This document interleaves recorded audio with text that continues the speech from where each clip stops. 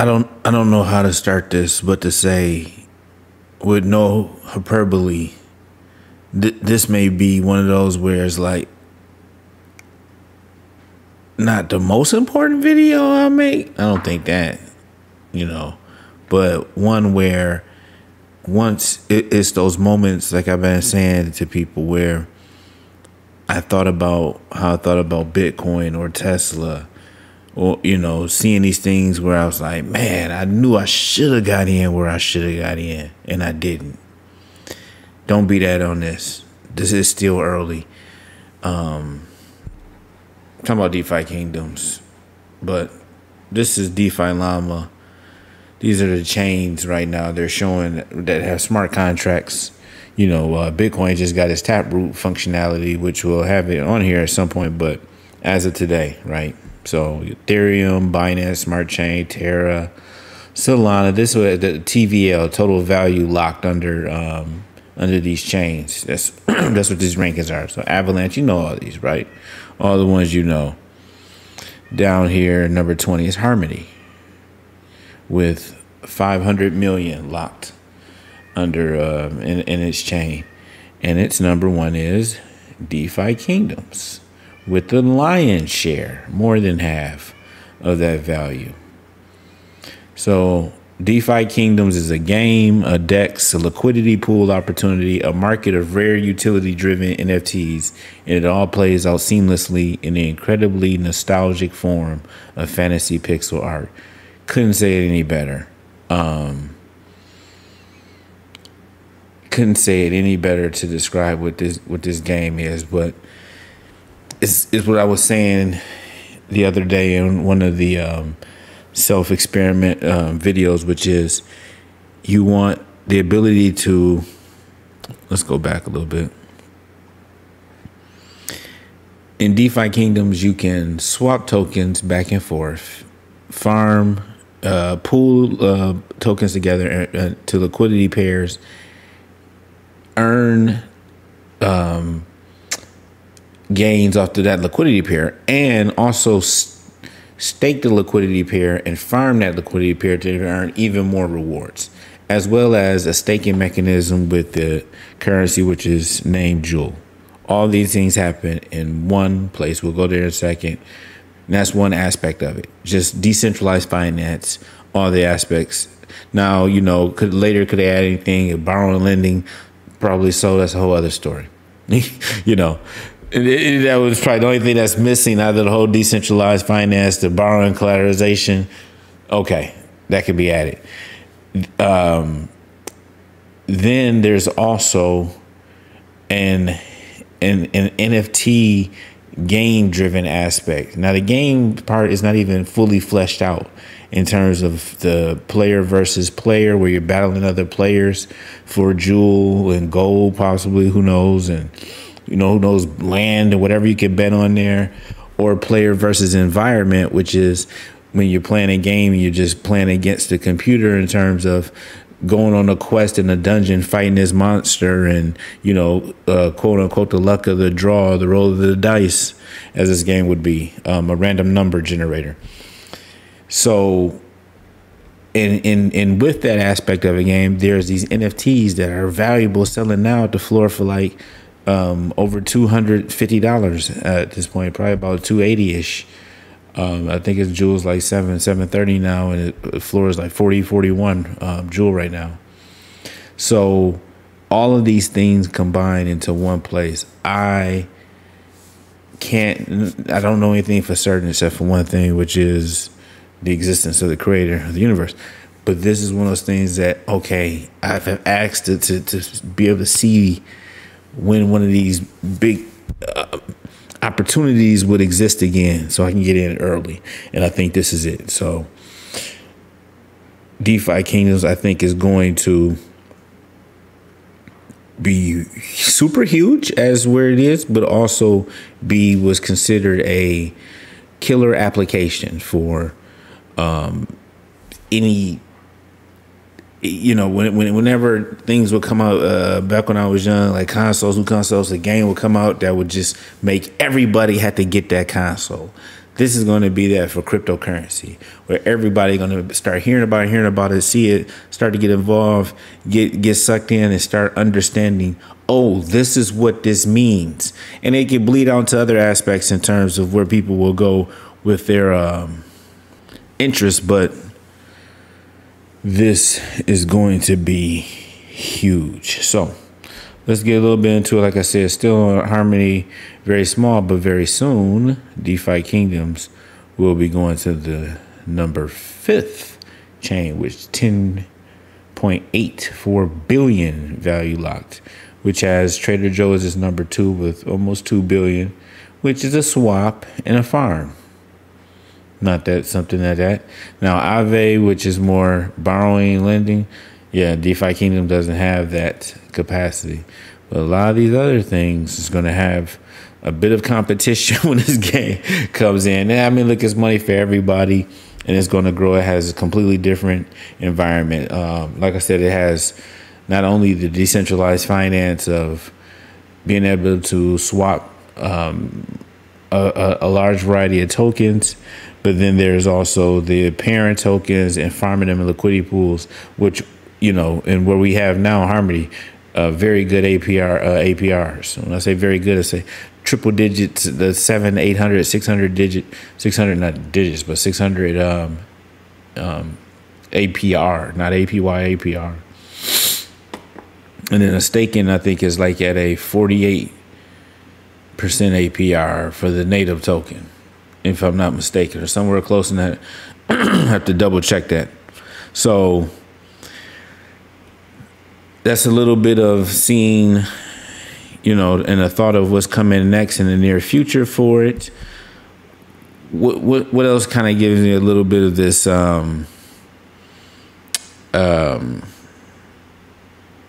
facing the wrong place for this to be. Maybe I can scroll a little bit. We'll see how much that you need. You know, this is Jewel over here. Oh, we're good. So Axie Infinity is a game that is being played. No, I don't want that. Let's go here. For those that know. And it blew up. See, last year, Axie Infinity was 12 cents about a month ago, a year ago, 13 months ago. And the high was over $164. It's down 42% at the moment. Market cap at 6.4 billion. The market cap for DeFi Kingdoms Jewel right now is at 431 million right now. So mid cap. And you know, it's only been out a couple of months. Low of $1.23, high of $10.37, down 31% right now. It was like 726 earlier, now 723. So I can't predict the future. Don't say I can, or don't try. Now you can say, okay, you want to look at the other stats. If you know what you're doing, there's other stats you want to look at too. You want to look at the amount of coins as well. And the total amount supply of this is 270 million. Right now, circulating supply is 67 million. And for Jewel, there is a circulating supply of 61 million and a max supply of half a billion. But a total supply right now, a lot of it is locked at 308 million. So not too far off in terms of their tokenomics, and but you know how they're. I don't know too much about it, to be honest. I haven't really gone too deep into Axie to see exactly how they distribute their tokens, or if there's burn mechanisms, such like that. But with DeFi Kingdom, you know, there's this mechanism of locking a lot of coins and only releasing them over time to give it time to build up an ecosystem that's very sustainable. So awesome game. Other little things that you can learn from here, and I may do some videos just talking about different aspects of you know literally showing going to the trader, making a trade, or you know, like say if I was taking this one and turning it into one in USD. and then going here to the Druid and creating a liquidity pool with one and USD, and then taking those liquidity tokens that I took created there at the Druid, and going here to the Gardens and planting those with him for the one in USD. Then I'll go in here, deposit there, and add that. But I don't have any receipts, and just looking at me like, what you doing, man? Go get some from the Druid. But you can see I do have other stuff there that I don't mind showing a little bit of that. Let's go there. See it here. The liquidity. I have 2 liquidity pools in Jewel and one, and Jewel and Phantom, because after AVAX, I believe my guess is going to be Phantom. Why do I make this guess? I'll show you exactly why. Because you go here to docs, and it's going to be a bridge. You'll be able to bridge your assets, because the game, when they talk about they go into Avalanche, it's going to be like another kingdom setup over there. So you'll take your NFTs over there to do tasks. I don't know if you'll be able to summon with the NFTs that's going to be created here, probably so or not, and have the traits mix in between. You'll be able to do, they said, quests where you'll have to go to Avalanche and do stuff with NFTs and come and bring things back. There'll be different, here like in the inventory. Well, I don't have anything in this on this account inventory, but there are things that you can you collect when you fish and forage, and probably mine and garden as well, that you'll be able to trade over there. But anyway, so go here to Doc Master, and it switches you to any cross. Not right now. Oh wait, no, I needed to do that. Shoot, let's do it again.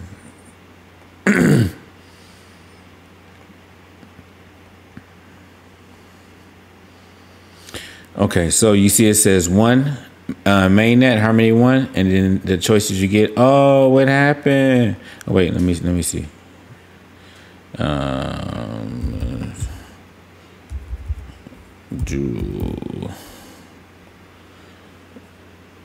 Okay, they have Matic. Oh, now they added Matic. Because, okay, so they used to just have Phantom and AVAX. But now they added Matic. Okay, good. Because, if somebody was farming privately, they may already be farming. Thought about the Matic would be coming as well. So this would make me think they're going. They had the AVAX, and they used to just only have Phantom. So that's what I thought was going to happen. But now they added Matic. So, okay. Good to know. That's some alpha for you. All right. So, we'll do some. We'll show you some different some tricks and stuff that I've been picking up in terms of when you want to select heroes, kind of what you want to look for. Early on, if you want to say, look, I want a hero that's probably in the 1st and 2nd generation and with a lot of summons initially. So this one got 4, 4, 5. You're looking probably about 6 or 7 summons.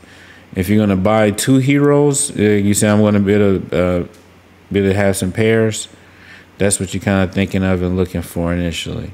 But if you're thinking just one hero and that you're gonna be renting other heroes occasionally, but just getting quests and stuff done as you earn money, as you farm and do other things with your liquidity tokens, then 5 or 6 come here. Think about it's so some other sites I'm going to show you.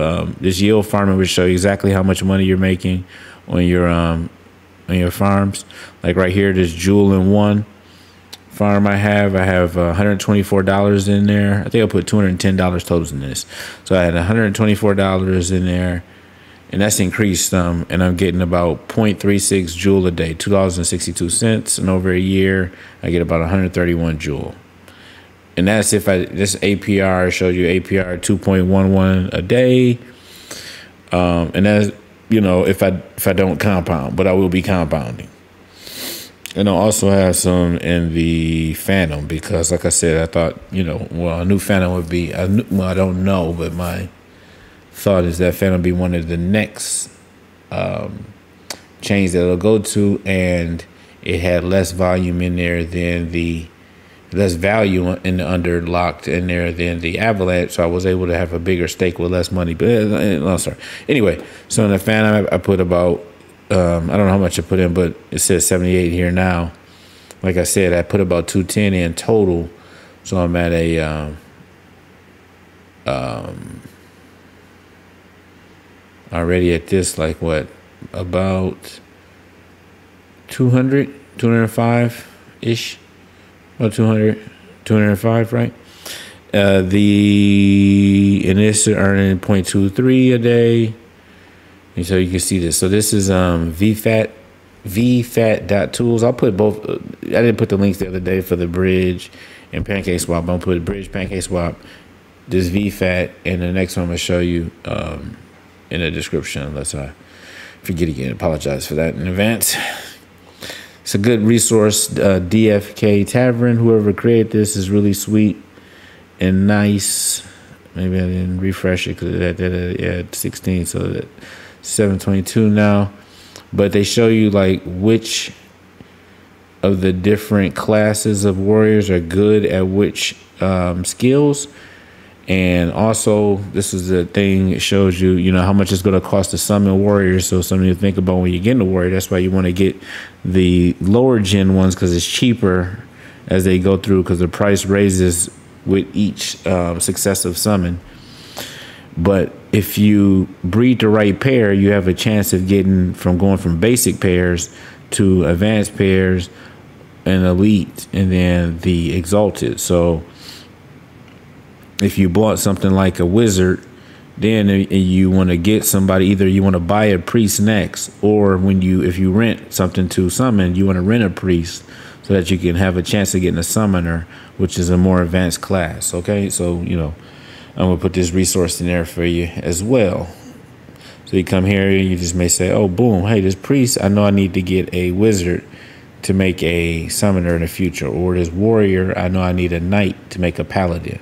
Or, hey, I got enough money, I'm just going to go in here and I like the paladins and I want to go big with it because I heard that they'll be good miners, not going to mine my money out. You know, a lot of the stuff you hear people with rumors about. You can go here and buy paladins. Look, now they don't have any summons. These don't have any summons. But look, you go down to one level, you can get for 64 jewel, which is about times 7, 430-ish, you know, maybe the 4, about 450-ish. You can get a paladin with one summon. You can at least try to get to that paladin one summon. You then rent a Dark Knight and try to get a Dragoon. You won't have enough after that. That'll be a Baron Dragoon. You won't have a chance to mate with a Sage to try a Dread Knight. But, you know, something to think about. Going way down a rabbit hole that I didn't want to go because, like I said, I wasn't trying to do that. But so that's that. Then you got the bank where you can deposit money in here. So I have about, with this going up, this price going up, at about 2.4 jewel in there presently. So all said and done, I think this is going to blow up like the world trade. So I don't know. I mean, that's a horrible line that, in hindsight, because I think later after that it became even a worse tragedy when Biggie first said it. So, you know, it is what it is. All right, hey,